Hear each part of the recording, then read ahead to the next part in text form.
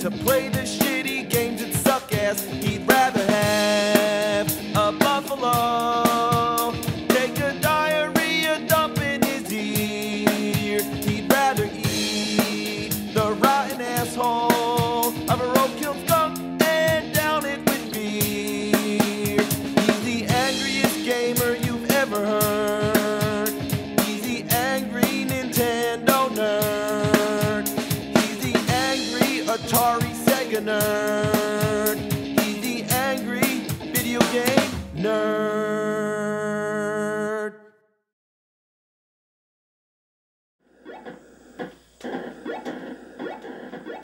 This is a video game. This is what you immediately think of whenever you hear the term. It's the Atari 2600, and it defines the word classic.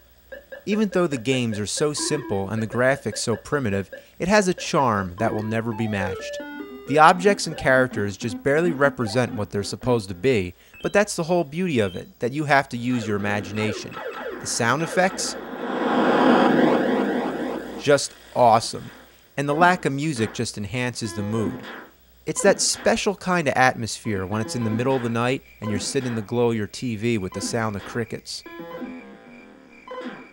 The Atari had the longest lifespan of any home video game system, and when people say Atari, they're usually referring to the 2600. But in between its existence, Atari made other systems which came and went, and one of these was the Atari 5200. It was meant to replace the 2600, although ironically, it failed and faded away while the 2600 lived on. Why don't many people remember this, and why did it die off so quick?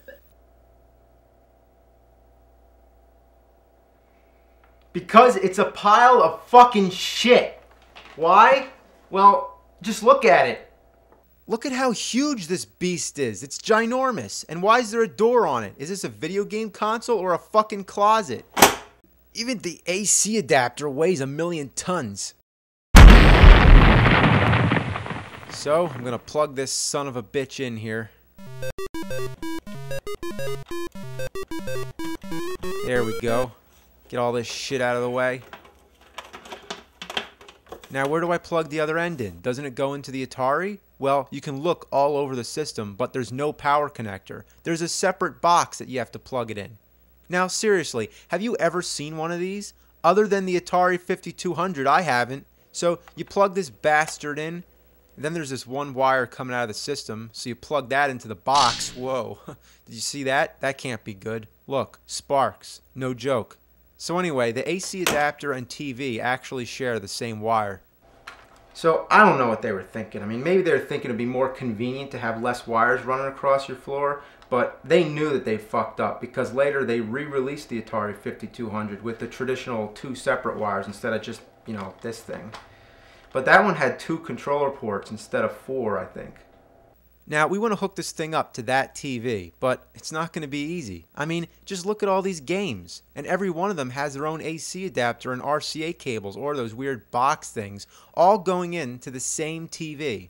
So, I don't know how we're going to do it, but we got to get back there and plug this sucker in.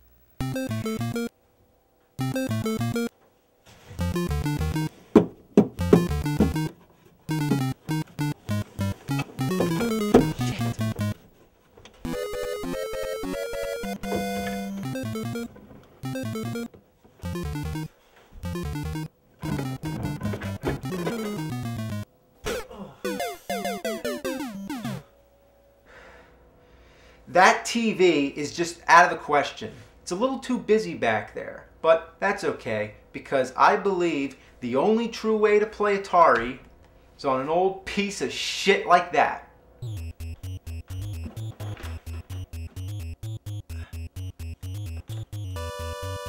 Damn.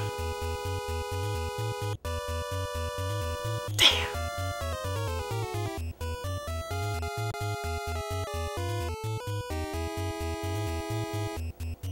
Damn, damn!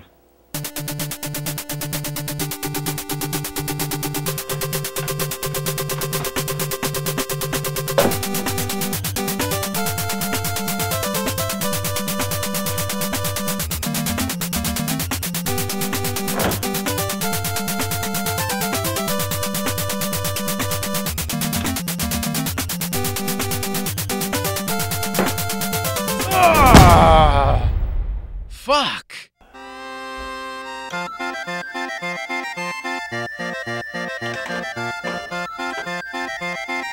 You son of a bitch.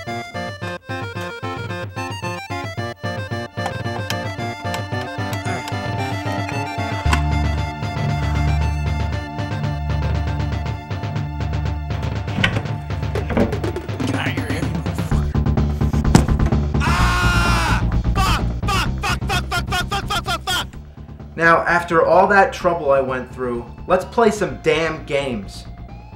Well, we haven't played the games yet, but I can definitely tell you the cartridges suck because they don't have end labels. I mean, come on! The Atari 2600 games were all conveniently labeled so you can easily pick out a game, but the 5200, you have to pull each one out to see them. I mean, what a bunch of shit. Alright, let's try this one out. So, okay, here we go. Now, listen, when you hit the power button, the box makes this weird clicking sound. I'm afraid this thing might blow up.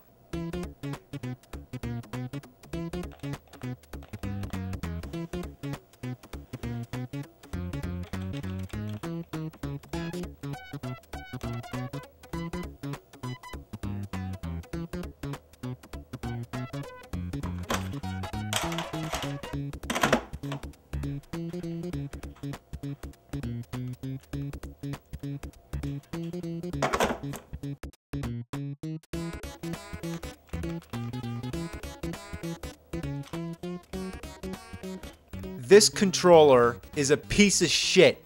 What's the most important aspect about any fucking game? Well, being able to fucking play it. And what do you need to fucking play it? A fucking controller. So what do you do when the controller doesn't work? You're fucked. This is the reason the system failed. This. In the name of God, heaven and hell, everything in between, every creature on earth, by the far reaches of the galaxy, by the inner rims of the universe, and every megaverse in the ultraverse, let it be known. Let the word be known. This controller is fucking horrible.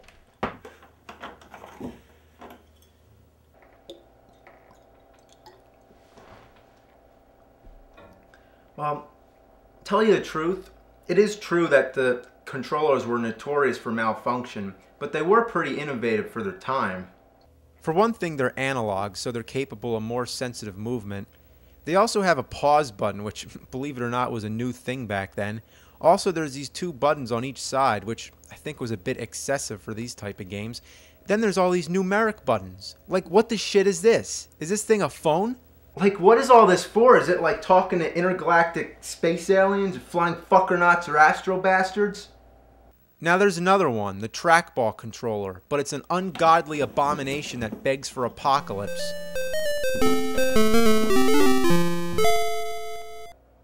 Look at it. It's like as big as a VCR or DVD player. It's big enough to be the game system, let alone the controller. Look, it's almost as big as the Nintendo. I mean, no, look, I think it's slightly bigger than the Nintendo. What a beast! But the ultimate question is, does it work? Well, does it?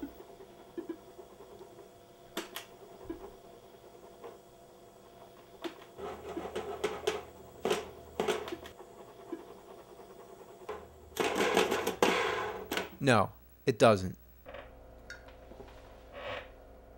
What a piece of shit. Well, we can't play the games, but we could at least look at them.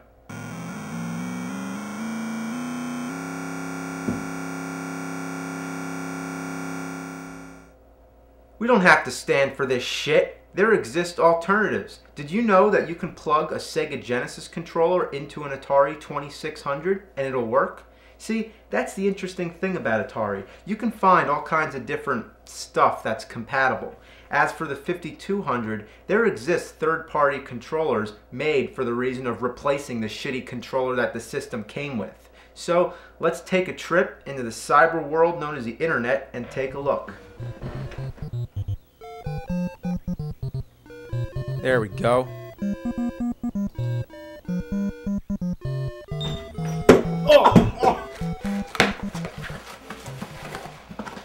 Alright. Okay, let's play this bitch.